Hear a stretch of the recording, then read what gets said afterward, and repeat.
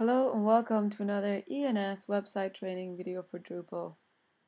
Today we're going to be looking at how we can add an external link to our web page.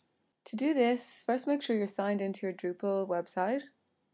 Scroll down to the page where you'd like to put your link and select the Edit button. This will open up your Edit page window. In the text area, we can now add our link. First off, you must type out what you would like your link to say. Once you have done this, you can simply highlight the words. I'm going to make a link to Facebook. Simply select the link button, which is third in from the second navigation bar. Once you highlight over it, the name will appear. Once you select this, you will be in the link information window. Here you can see the link type defaults to URL, which we can leave as it is, and also the protocol HTTP, which we can also leave as it is. Now you can simply type in our link or copy and paste.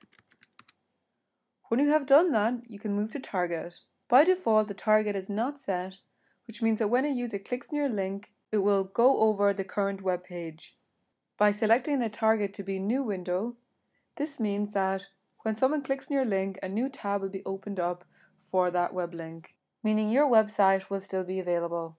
When you're satisfied with that, please select OK. Make sure your text format is full HTML as always. Scroll to the bottom and select Save. You will now notice that your link has changed color depending on the default color for your links. Select this and this will open up your new link page. Thank you for listening in.